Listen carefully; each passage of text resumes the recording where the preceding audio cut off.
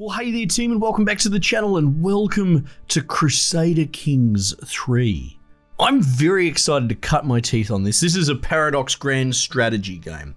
I'm fond of them. They are games that are time sinks that burn very slow. They're kind of very difficult to showcase in YouTube unless you're that guy and all you do on your channel is play that game, you know? So we're gonna see how we go. This is a super big brain game about, you know, backstabbing and marriages and bloody incest and all the politics of a Game of Thrones sort of thing, but set in more of a real world setting, basically. I never played Crusader Kings II. One of the reasons I didn't is because this is like peak Paradox. They release so much DLC for their games that it just transforms in such a way. So it was sort of like, if you want to get in on it, you have to buy 200 bits of DLC, and I just never really got around to it. So we're going to give it a go and try it out. You can play it on Game Pass, especially if you're an Australian. You can play it for whatever reasons. You can't, it's region locked in Australia via Steam. I don't think it's anything strictly censorship related. It sounds like there was just someone fucked up in the chain of getting certification and dropped the ball. And so for whatever reason, they're not allowed to publish it here in Australia through Steam. But I bet you that'll be rectified in days. But you can check it out on Game Pass. That's what I'm doing it on at the moment. According to all sources, it's going to be fantastic. So we'll bloody give it a go. The 101 guide to being an absolute squarehead trying to run a kingdom.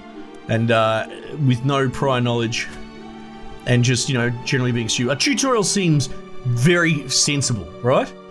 Crusader Kings III, I can't even say it, that's how stupid I am, is a deep strategy game of dynasties and intrigue. Ooh. If you are new to the world of Crusader Kings, I am. We strongly recommend you play the tutorial. Alright, in the tutorial you'll play as Petty King Murchad.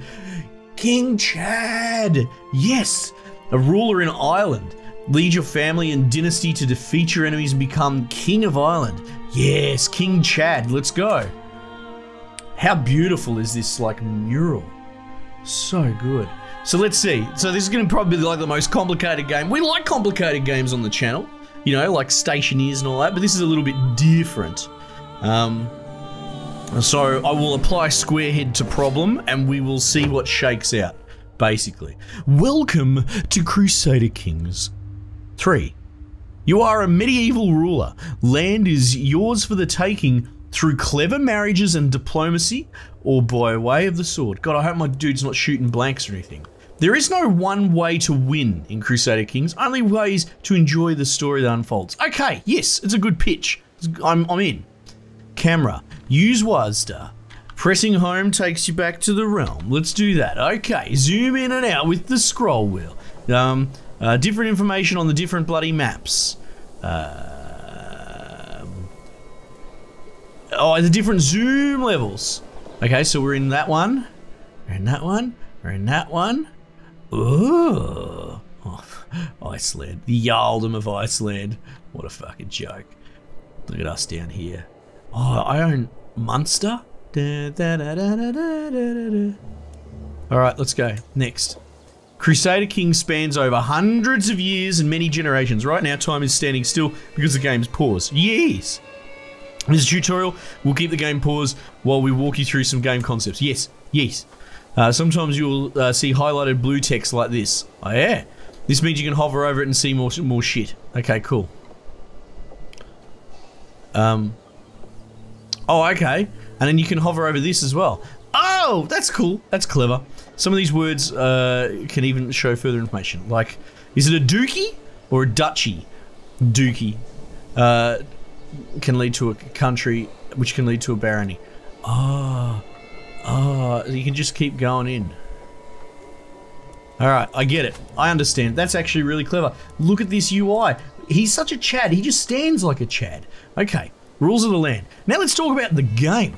Everything takes place on the map before you. The world consists of large and small pieces of land, each belonging to someone based on their titles. Okay, your titles are represented by icons with elaborate coats of arms. Where are my titles? Are these my titles? Petty King, hang on. The icon representing your realm is set by your primary title, which is the most important and prestigious title that you hold. Oh, here we go. Your primary title. Petty Kingdom of Munster. Earldom of Thomond. Oh, this is sick. Kingdom of Ireland. I have a claim. Right, so because that's my better title. A holder. Petty King Merchad McDonchad. Merchad McDonchad? Oh my god, I'm gonna lift this naming convention. Does McDonchad mean son of Don Chad or of the Don Chad McDonchad? Yeah, oh my god, this is fucking rad. I bet I'm saying it wrong as well, but no, I'm actually saying it right. The Irish are wrong in that case. You gotta say Chad. Succession law. Male preference, good. Alright, yes. Alright, I'm on board. Let's go. If you click the character portrait highlighted in the character view, the borders of your realm capital, Luimnich. Like, I'm fucking Irish, I can't say any of this stuff. Like, I've got Irish blood, doesn't mean it's not like I've been there before or anything. Will light up. Outside of that will be the borders of your entire realm. Luimnich. Yeah, Luimnich. Okay. Munster is your primary title, which is why your realm is named after it. Yeah. Okay. You also hold the Earldom of Thomond as a separate title. Okay. If you zoom out, it will read Munster on this part of the map because you're the top ruler. Okay, that is cool. This is a big blind spot in my history. I don't know shit about all these titles and stuff, so this is really cool that it's all like the gameplay mechanic. As a ruler, you can only hold so much land on your own. You will often have other rulers helping with their administration of the realm by holding land titles within your borders, making them your vassals. Right, so we have like lieutenants, basically. Define your own land, your domain, press, yeah, we did that, home key, and zoom in. Once closer up, you can see blue labels on the baronies that belong to you. In this case, it will only be Luimnich. Yes. The Earldom of Ormond is held by your vassal. Ah, I see. Okay. Characters. Okay. It's a bit windy today. I hope the mic's not picking that up. Okay. Your character is the ruler of the realm. Okay. Character avatars. Yes. You'll need to make sure that your dynasty survives and thrives throughout the ages. Your titles give you power and control over territory and other characters who might hold. Okay, cool. Click on your character. Oots. There he is. There's the big dog himself. Catholic Irish. Alright. Characters have traits which can affect their skills. Oh. As well as how they react to things. These are illustrated by icons in your character view. Some traits tell you about a character's personality, like fickle, calm, or generous. There you go, you can mouse. Oh, look at that, and they actually, yeah, okay. Yep. Other traits are specific to how a character has lived their life, such as your education trait or your commander traits. Ah, okay, so a bit of like nurture, in a way. You are temperate, wrathful, and impatient. Wonderful. That's a weird. Having temperate in there doesn't fit, but that's okay. From this, you can see that your character typically lives a modest life, but expects others to do so also, and is quick to anger when they don't. Okay, yes. Yeah, I've changed my mind. I like that. When a character chooses to behave against their personality traits, it can cause stress. Yeah, this is sick. Traits can also impact how other characters react to you. Some people are impressed by the brave trait, while a lustful character is more likely to feature in salacious gossip. Traits influence other characters' morality and greed, which can affect both their friendly and hostile actions. Right. All characters, yes, all, have an opinion of one another, which drives their behaviour. This is my heir. This is my boy. Brian McMurchad. What is this? What's this on the end? Briane? Irrational lackey. Oh my god. Okay, I've got a square head for a son. Fuck yes. But he likes me quite a bit. Why does he like me? Because I'm his dad. Father plus 50. Okay, cool. Opinion can cause people to rise against you or be unwilling to help you. High opinion, on the other hand, can make characters more inclined to join your murder scheme or fall for your seduction. Murder scheme's a hostile action aims to kill its target. It's a secret scheme. Fuck yeah, some Littlefinger stuff. How you choose to interact with other characters often affects their opinion of you. Well, yes, I would think so. Man, can I like just bully one dude in my court and oh, yes. Okay, hang on. To help you further your goals, you will need gold. Among other things, gold pays for buildings, armies, and bribes. Okay, so we level all our shit up as well, just like a Total War game, I guess.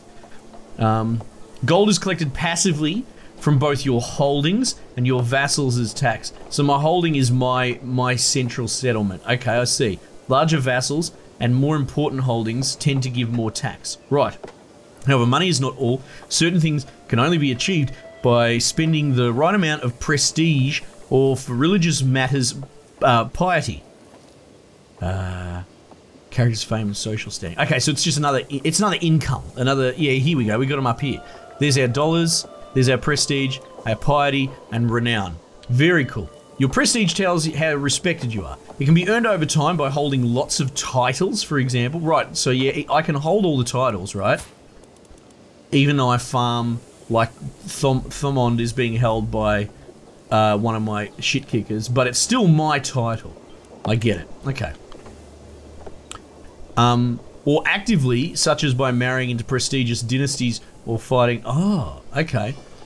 Fighting as an ally in wars. So just doing Chad things. Got it. Whenever you earn prestige, you build toward your next level of fame. Oh, high levels of fame make other characters think better of you and bring powerful ways to wage war. Okay, so prestige, level of fame established, and we're working towards distinguished.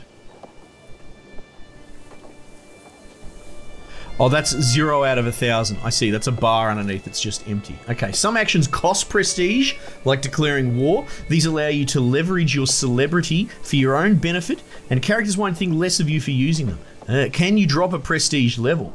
I would say so, yes. Spending prestige does not affect your level of fame progress. Oh, just your current prestige. Well, there you go, answered my question. With a lot of piety, you have an easier time interacting with your head of faith. As you're a Catholic, this is the Pope. Right. Piety can be gained passively from the learning, skills, and virtuous traits, or actively from choosing to do religious things, such as going on pilgrimage. Okay.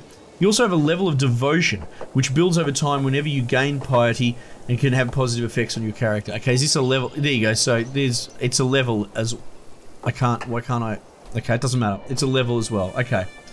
Similar to prestige, some actions will cost you to spend piety, like declaring holy wars, if you want to create a new faith. Create a new faith. Squareheadism. Yes. Spend piety like this is normal, and characters won't think worse of you for it. I understand. I do. So this is a lot of information, but I'm absorbing it like a big old fucking sponge. We're getting there.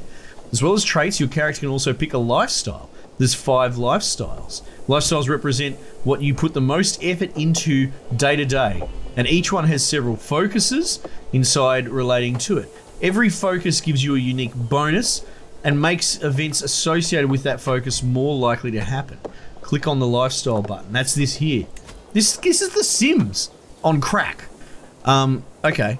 Click on the lifestyle button and see focuses. We did that. As time goes by, your character will earn lifestyle experience for maintaining a particular lifestyle. When you acquire enough lifestyle experience, you can select one of the lifestyle perks from any of the trees. Yes!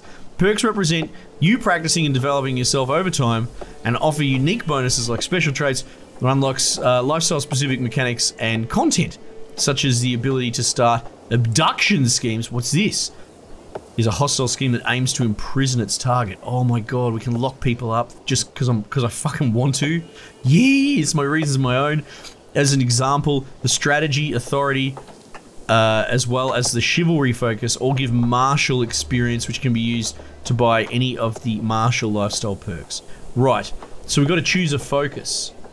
Because of your martial education, you gain 30% more experience in this lifestyle. Well, let's just do that then. That makes sense. Holy dooly. What is going on here? Focus. Oh, there's a sub-focus. This is insane. Chivalry. Victory comes not through blood or gold, but honor. Authority. To rule is to make all the aspects of a realm move in unison and work together. Strategy. Luck and win a duel. No. Authority. Let's go. Big old. Let's do it.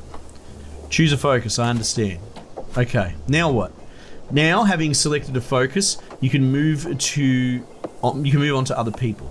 If you're new to this game, interacting with characters is key, and you have many options how to do so.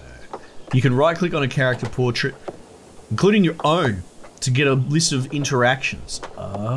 This is where you can start wars or initiating a scheme. Okay. Open your character view. Right-click on your heir's character portrait to see the interactions available. Let's start with the basics. Everybody likes gold. Try sending a bribe to your heir. Why not? Yeah! Bit of nepotism. Well, I mean, I guess we're just giving him money. That's not really.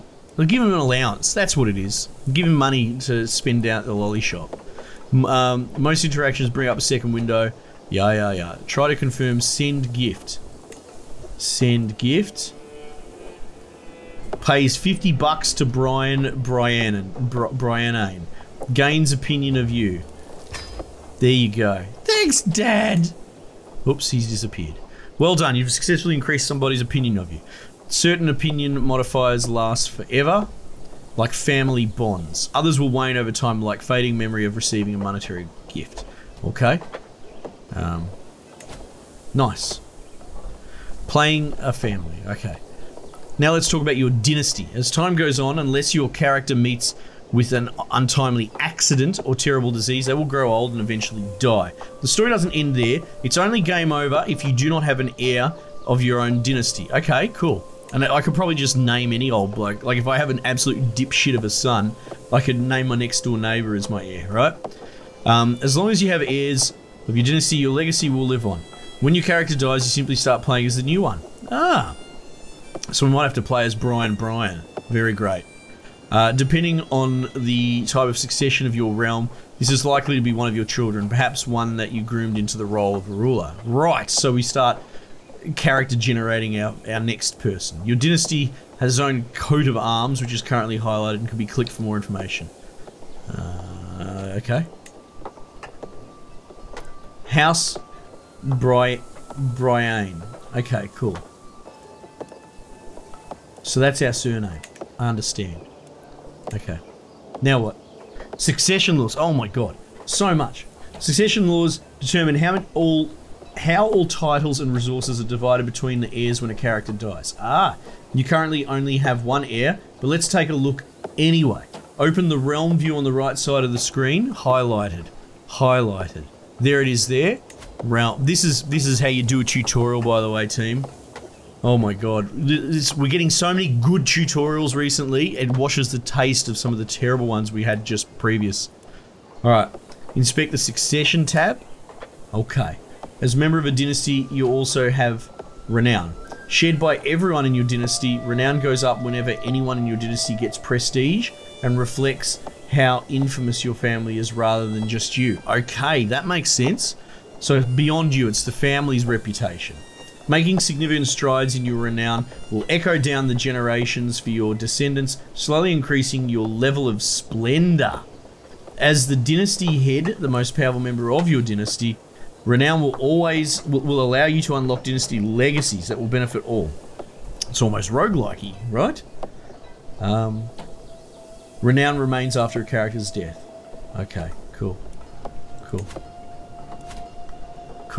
To ensure the future of your dynasty, you need family members. It helps if you are married. We cannot promise that you will marry for love. Oh no, of course not. Not in this. There's too much at stake. The dumbest thing you could do is marry for love. Let's get married. Sounds good. For unmarried characters in your domain, you can set up marriages or betrothals. Right. Right-click on my character and go find spouse. Yeah, baby. Oh, Tinder. Here we go. Oh, there's some rude fucking lids on here. Oh, look, hers is getting held together with sticky tape. Alright, choose find spouse, opens a list of potential spouses. They hail from courts all over the world. Oh, how exotic. Choosing arranged marriage also opens a list of potential spouses but only with people from the court of the character you clicked. Okay. Your own character is visible on the left because this marriage needs your approval. Whoever is the liege of the other spouse will appear on the right side, as the union will need their approval as well. Okay. Arranged marriage can be useful for matchmaking between your courtiers, right? The courtier is an unlanded character who serves a ruler in their court. Yeah, so just a bloody hanger-on. Or for setting up specific marriage alliance. For now, find spouse is more relevant for our purposes. Sure, okay. There are many factors to considering when choosing a spouse. Exactly. Cup size, head square size, you know, these things. To help you out, there is a filter available for sorting. Among these, what is in the filter? Let's have a fucking squiz. Hang on.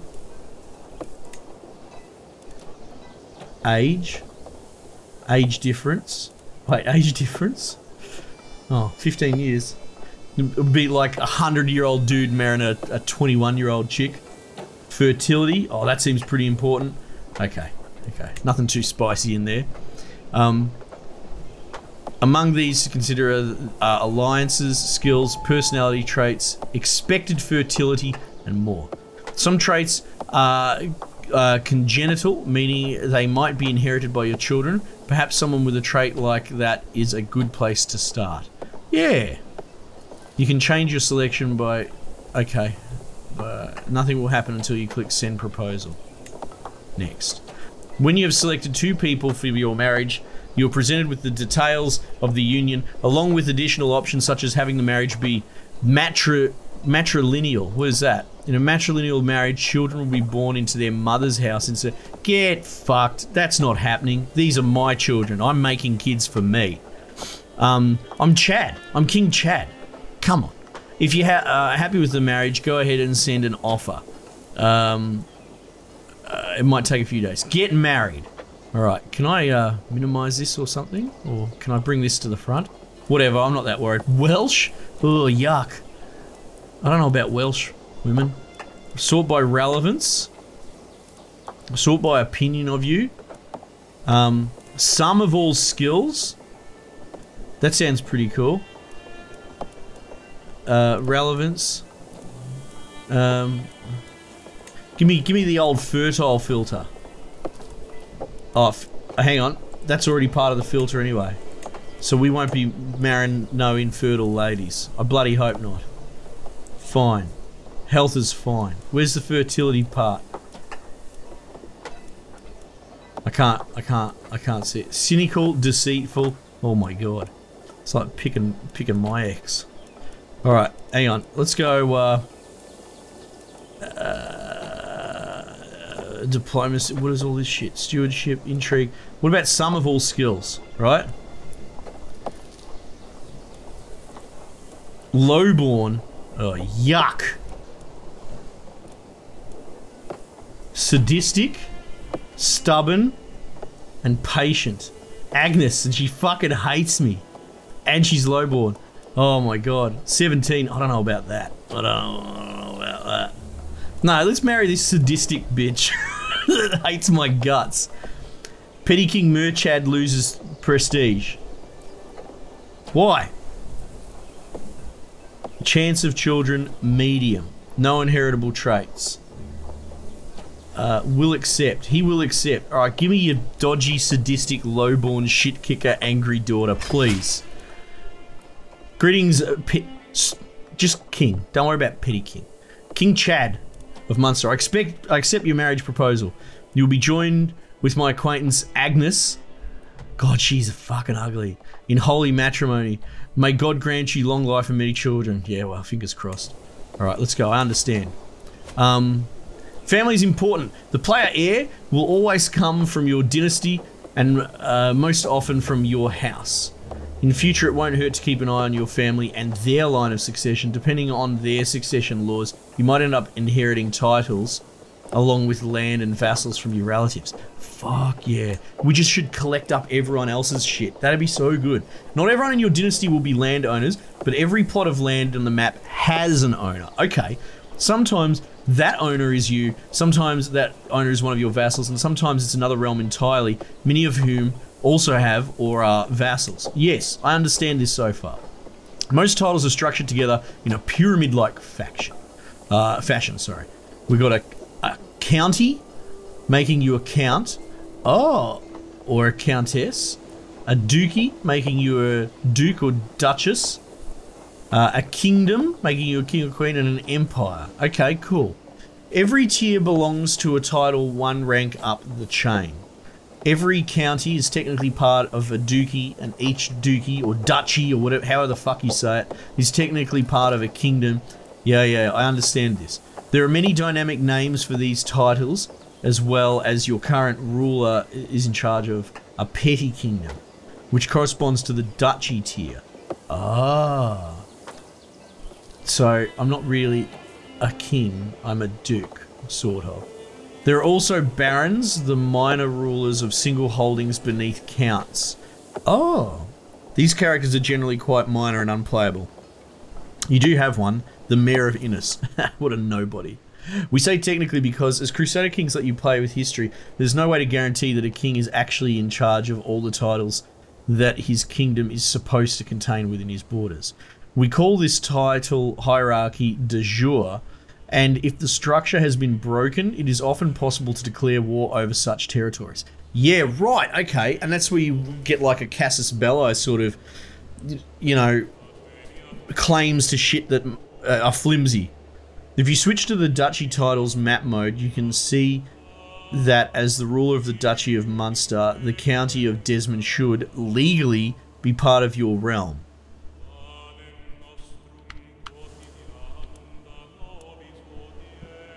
The county of Desmond.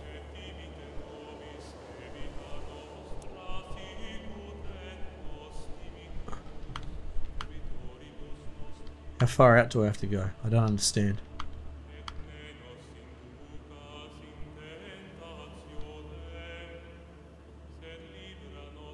Oh. County holder. Ah. Okay. Okay. The different map modes can help you give an overview. Alright, we'll start figuring out. Hang on, change to the Duchy type map mode. Return to the realms map mode. How do is that just from zooming out like this?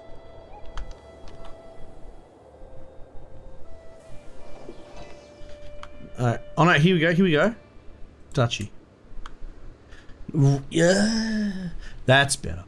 And return to the normal map mode. Okay, cool. Oh my god. This game is intense. The de jure title of Munster consists of 3 counties.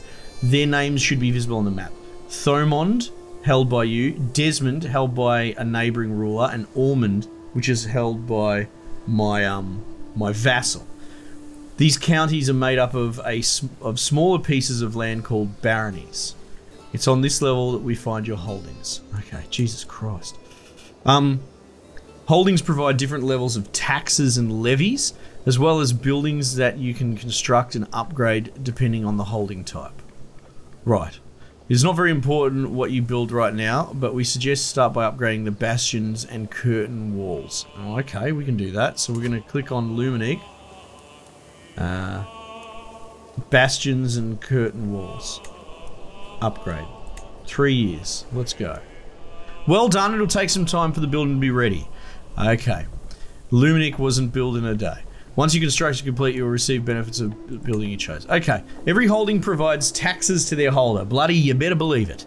If that holder is a vassal, they will also pay taxes to their liege. Good. Taxes provide your main income of gold. Obligations can affect how high or low these taxes are. Times of war also affect the level of control in a county, which in turn affects taxes. Okay, well there's the tax thing there. As a ruler, you are likely to be the liege of at least one vassal. These are rulers within your realm who have sworn fealty to you.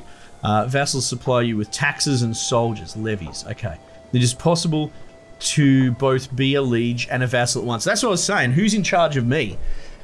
So I'm guessing that there would be a claim for the next level up, you know what I mean? Like the king of fucking Ireland has a claim to try and fold me in as his vassal. Doesn't seem like I am though, right? Open the realm view on the right side of the screen, highlighted.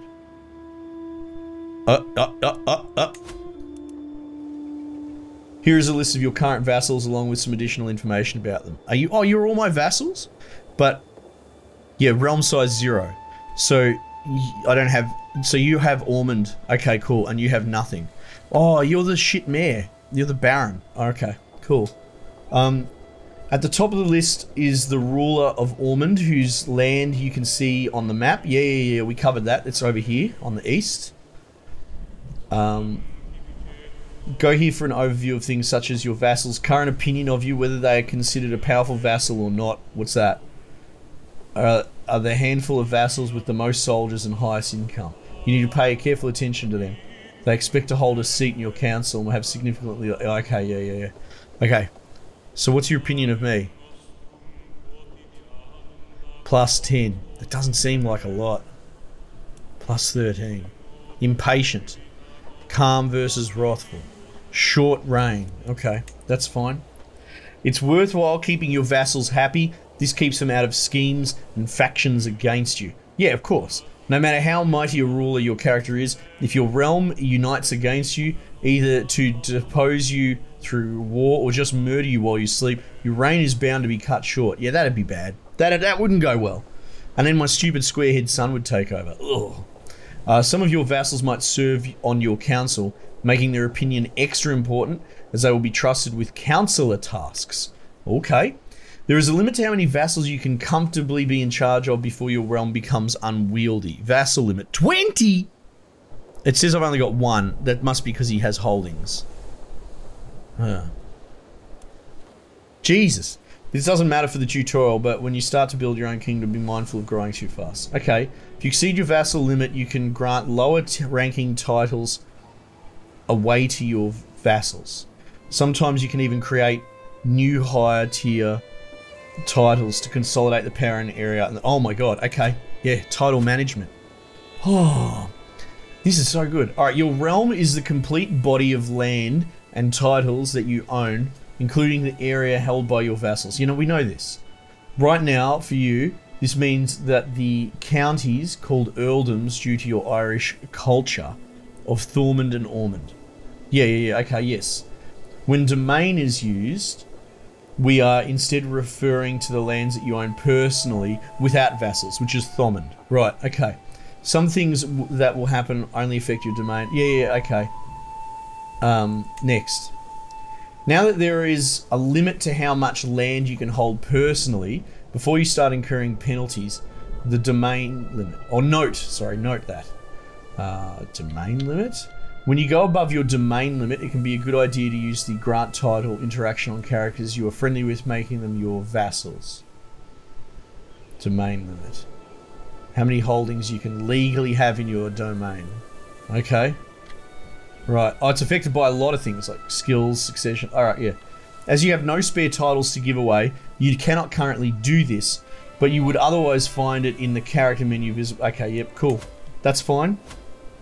So essentially you can create a lot of stuff if you need to you can, you know, massage it around. Managing a realm is a lot of work. Yeah, no shit. As a ruler, you have the help of your council. These can be either vassals or members of your court, and they act as your trusted advisors. There is one corresponding to each area of skill. Married rulers will also have their spouse assisting them. Oh, really? Really? Yeah, okay. It's a bit unacceptable, isn't it? Alright, let's open the council view. Petty Queen, rough head Agnes. She even has a square head. She's going to fit right in with my family. We're going to have some square-headed kids. It's going to be great. Being a councillor is a prestigious... councillors can be set to work, and they all do different things. You can change a councillor's task by clicking on the button near their portrait in the council view. Being a councillor is a prestigious position. Powerful vassals will expect to be chosen for it. Okay, what's going on here? Oh, okay. Here, fabricate a claim. Religious relate. Oh, okay. Nice. I like that you can see them all your dudes. That's cool. Schemes are long-term goals aimed at another character. They have a hostile goal like murder or abduction or of your target, or they can be wholesome like as befriend. Open the intrigue view. I'm gonna have a little sippy sip. Alright, schemes. Inspect the schemes. Personal schemes. Okay, right. A good time to use a scheme might be when you find the line of succession not being as clear-cut as you'd like. One way to get ahead is simply remove the competition. Yes! Murder schemes come with the risk of discovery. If your attempt goes awry, it will make your character unpopular, especially with your target. I would think so. Hey, I saw you trying to stab me in the neck. I am not friendly to you anymore. The sway scheme is made for increasing the opinion someone has of your character. Let's try it. Open the council view. Roger. This game is cool, man. Right click on your court chaplain. Is that you, is it? Right click. Imprison and murder? I don't think that's what they want me to do. Sway scheme. Here we go. If schemes are 64% based on my diplomacy and there's a minimum chance, okay. Rickulf, that's his name, his opinion will increase. Expected time to scheme. Doesn't look like there's a downside. Oh, he doesn't like me at all. Negative 25. He fucking hates me. Foreign culture. Yeah, righto, mate. Alright, well, let's go. Let's scheme, baby. Excellent. Once set in motion, your scheme will slowly progress over time. The time before a conclusion is reached will vary, depending on its success chance, which can be affected by relevant skills. In this case, diplomacy. Yeah. If you're unhappy with your scheme, you can always cancel it by clicking Abandon Scheme next to the scheme. Open the intrigue. And here's the scheme here. 16 months. Okay, we've got to cheer this, turn that frown upside down, you know? Sometimes schemes can give rise to secrets. If you catch someone trying to commit murder, it's probably in their best interests to make sure you keep it quiet. You can also blackmail them to gain a hook. Hooks represent a favor you can call in with a particular character, encouraging or forcing them to do your bidding. This is awesome. As you play, you'll find many different ways to gain and use hooks. When you start playing, experiment with it. Now let's pretend you have managed to get a hook on one of your vassals. Inspect the hooks tabs. Alright. Hooks you hold. What's my hook? What's going on here? Unmarried, that's not much of a hook. Your spy master and vassal. Content planner. Oh, he's a YouTuber. I don't see what the hook is. Hook. Number of weak hooks. Oh, okay, so it's nondescript. It's just, hey, I've got shit on him. Yeah, okay, cool.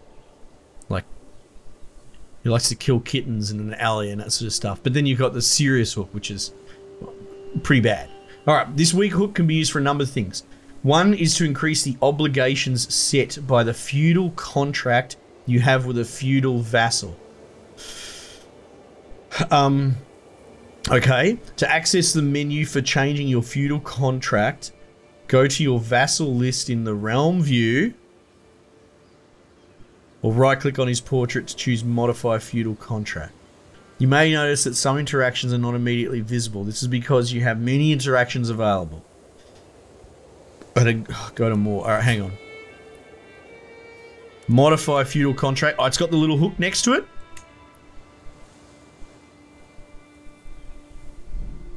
I understand. Oh, I didn't use my hook.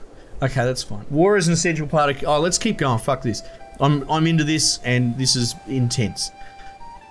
Is essential part of Crusader Kings. There are a lot of concepts to cover, but for now, let's touch briefly on some of them. We'll let you discover when you start playing. Yeah, I get a feeling this might be the last lesson. War, right? Most important things in any war are the battles, which are fought by armies. Most of your soldiers will come from levies, but you can expand your army by employing men-at-arms. Oh, okay, so they're more mercenary. Well, yeah. Well, levies are raised from the people, right?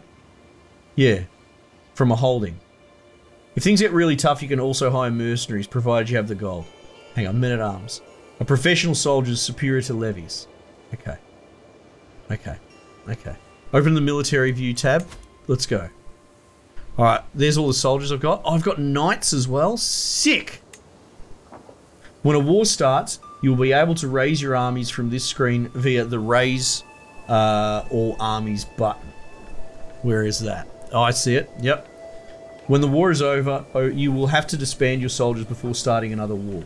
Rally points are mustering grounds for the levies and men-at-arms under your command. Okay. Rally points. So I would add a rally point somewhere. Okay, I get it. To start a war, you'll need a legitimate reason, a casus belli against another ruler. There you go. I'm already ahead of the curve. You have, there are various ways to obtain casus belli. You might have de jure titles that make you the rightful liege of your target. Yeah, we understand that. I actually understand that, right? Which we probably do actually with like Desmond. You might inherit claims, or you could pursue holy wars against nearby infidels. Oh, that sounds pretty delicious too. Although these are the most common, there are dozens of different types of casus belli for you to discover as you play. The easiest, most straightforward way to acquire claims is to use fabricate claim on county. This is something your court chaplain sees to through one of his counselor tasks. Right, so he just makes up a bullshit claim. Oh, somewhere in the lineage 23,000 years ago, you should have gotten this title, so now we can kill him. I like it. Soon we'll let you unpause the game. Okay. There are just a few things to go over first. Firstly, it's important to know that there are 5 different speeds available. And you can just press numbers. Thank God. Why do games not do that?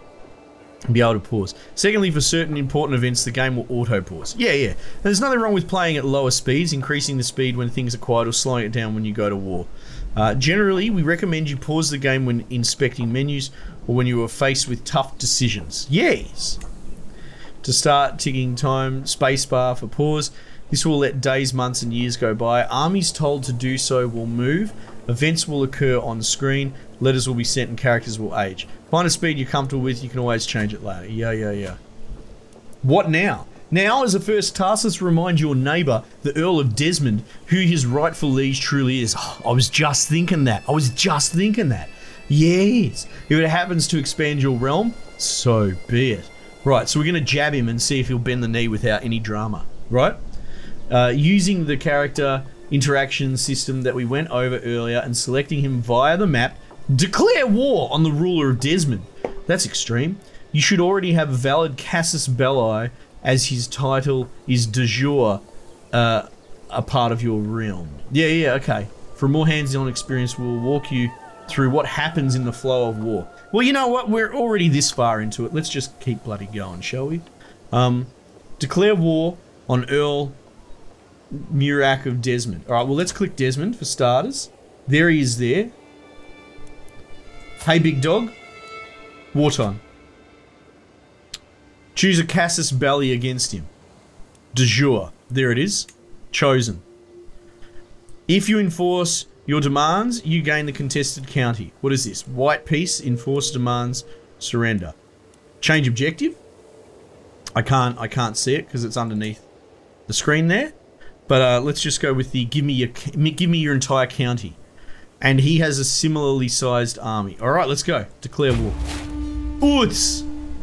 Now as a first task, let's remind your neighbour, the Earl of Desmond, whose rightful liege truly is. If it happens to... Wait, no, we did exactly that. I've read that already. Okay, cool. Jeez, we're getting the music. You've successfully declared a war. Next, you should rally your armies. A button has appeared at the bottom of the screen to help you. Yeah, good. What a bloodthirsty game. So here's the go button. Whenever you... but you can also do this from your military view. Wherever your rally point is, in this case Thormund. Oh, there it is. You can see it on the screen. That is where your army will gather and await your instruction. Note you will have to unpause the game for your army to gather more than a handful of men. Leave it a few days and the army will form. Alright, raise armies. Unpause. To move your army, left click on the army on the map and right click where you want them to go. Perhaps the enemy capital barony. Yes! In order for your army to walk across waters, it will embark and turn into a fleet. For now, let's just stay on land. How big's my army? I can't tell. First army. 6 soldiers. Oh, that's not many. Let's go. Let's speed it up. Pause. Jeez, where are they going? Wedding celebration. Oh. God, my wife is so ugly. Of course, what's this? My marriage to petty Queen Agnes. The realm expects us to throw a suitably extravagant wedding. I don't want people to see my ugly wife.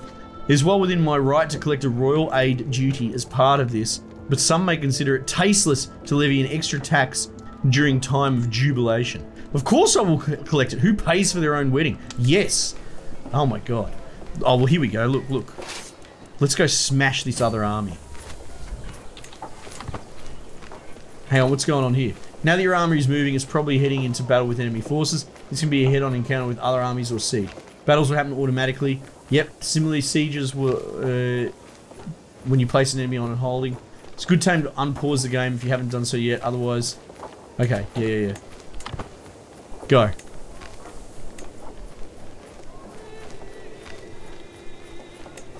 Oh, jeez, you gotta be careful pressing. Don't press 5. 5 jumps forward so far. Alright. Outcome of a battle. Hang on. Am I losing? What's this bullshit? Both sides of any men-at-arms. Okay.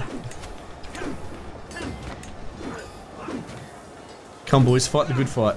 Win for dad. Oh, it's paused. My bad. Here we go. Uh-oh. Uh-oh. Uh-oh. Uh-oh. What are you doing, game? I'm in the tutorial. I'm supposed to win. To get an idea of who's winning the war, you can always look at the war score. I get an idea. It's not me. My nephew got taken prisoner. Oh, shit. In the lower right corner. It goes from negative 100 to 100. Negative 19. That's not good. And changes based on battles and sieges won. At war score 100, you can force the other side to accept your peace offer. Conversely, at war score negative 100, they can force you. Ah. All wars end in victory, white peace, or defeat. The exact consequences of any of these change depending on the casus belli. Yep, that's fine. Alright, so we got absolutely fisted, is what happened.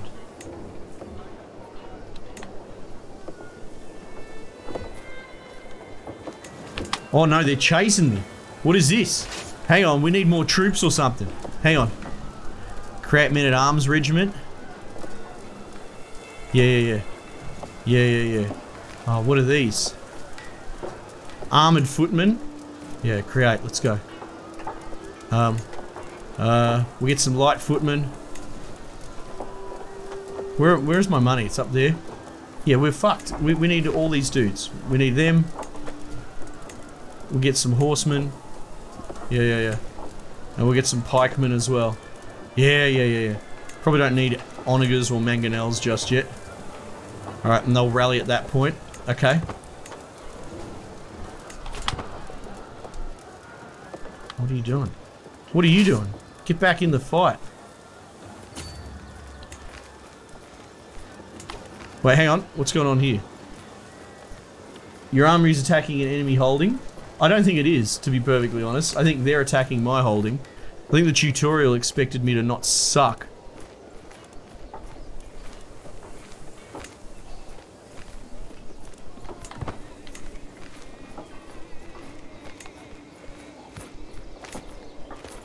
Where are my men-at-arms? I need them.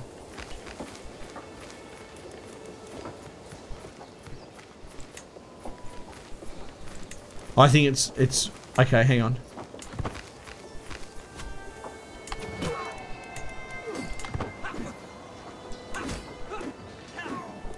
Oh no. I'm getting smashed.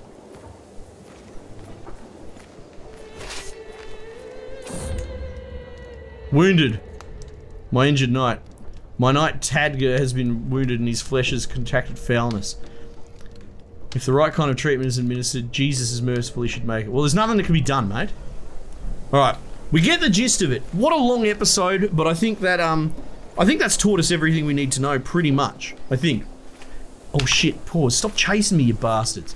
Alright. A bit of a rough start. I'm still not really sure what's going on with the man-at-arms scenario. We've got mercenaries over here we could probably bloody hire. Yeah.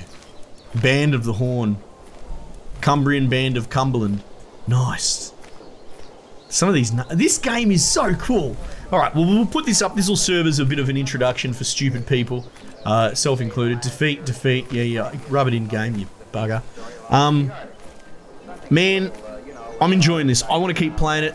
I've told you how to get it. Like I said, you can get it on Steam if you're not Australian, so that shouldn't be a problem. Let me know if you want to see more of me fumbling my way through. We'll probably start a totally new realm. I'll marry a totally new, different, ugly wife, and we probably won't start wars immediately. But yeah, I look forward to playing more of this. Alright, team, thanks again for joining me. We might just leave it there for the time being, and I will catch you guys on the next one.